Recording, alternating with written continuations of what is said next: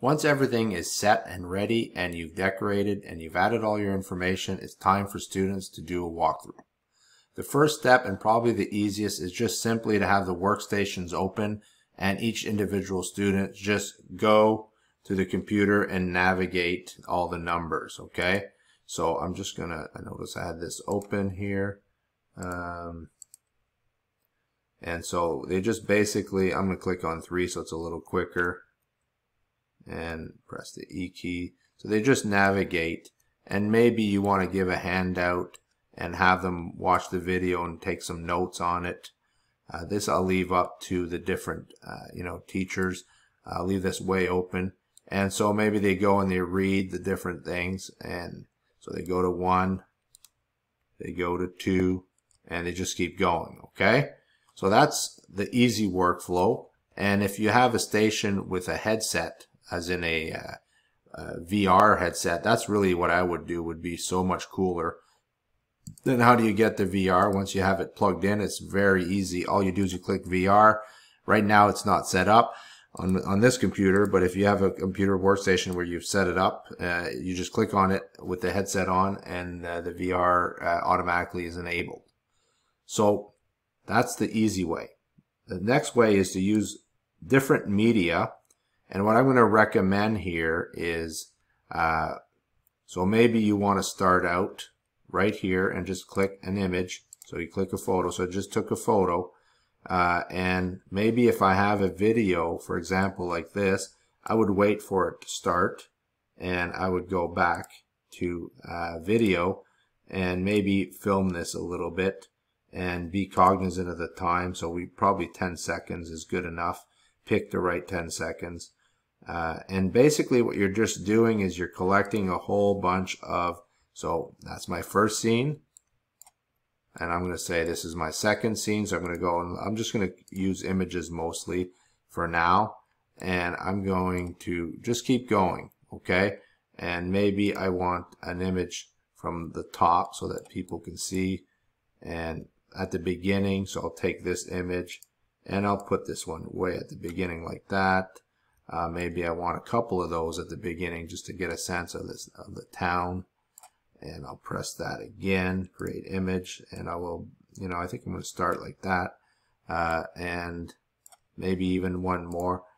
Now you have 10 points, so it's really important that the students, show these. And you can combine videos as well, like I showed you.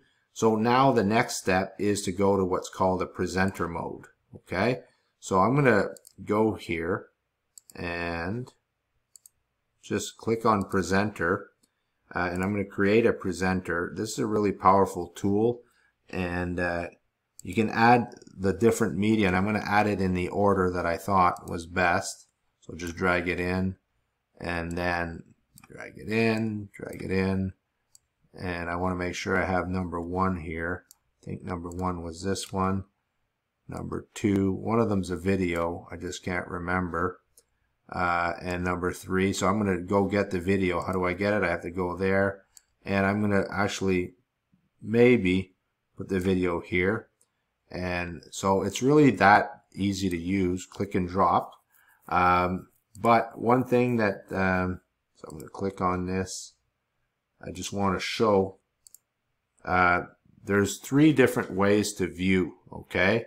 So basically, I recommend ride, okay? So what that means is the person can't just walk around, do whatever they want. They're sort of, they have to go step 1, step 2, step 3, which is really what we want. And so when we're ready, we basically click on this and we have our presenter, okay? And what will happen is, let's just go back here for a second. So if I open this, and I can just kind of stream this, so it'll go boom, boom, boom, and at each one, and here you'll see the video, okay?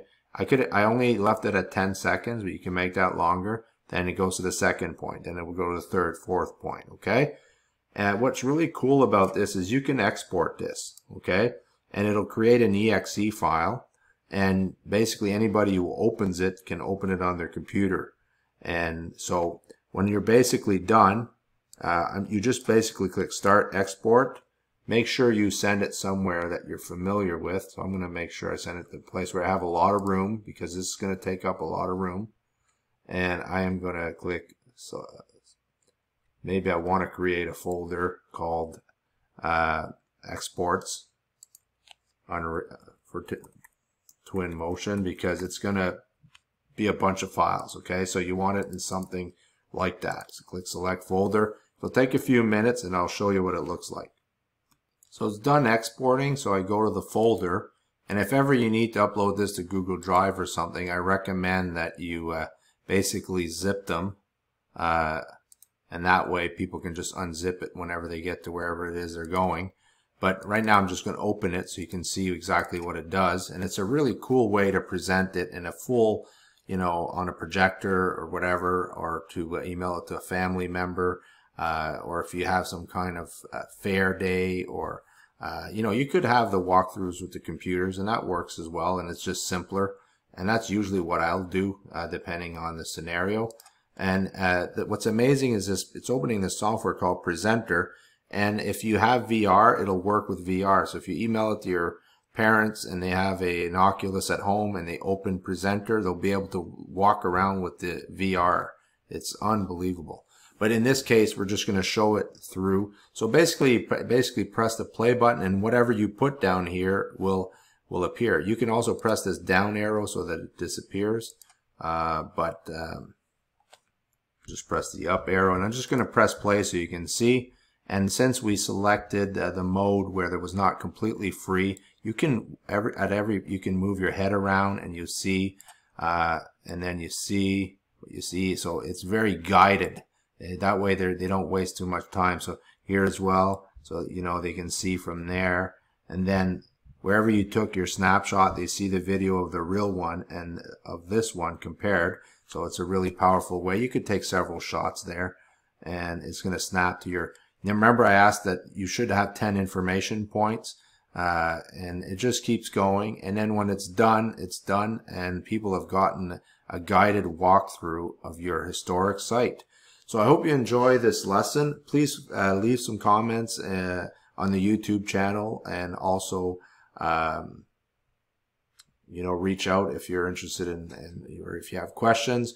And your students really will enjoy this. It's a very powerful tool, a very modern way of teaching them, and it's immersive, and it's almost like you're there, which is hard and expensive to do, but this is a way to kind of bridge that gap.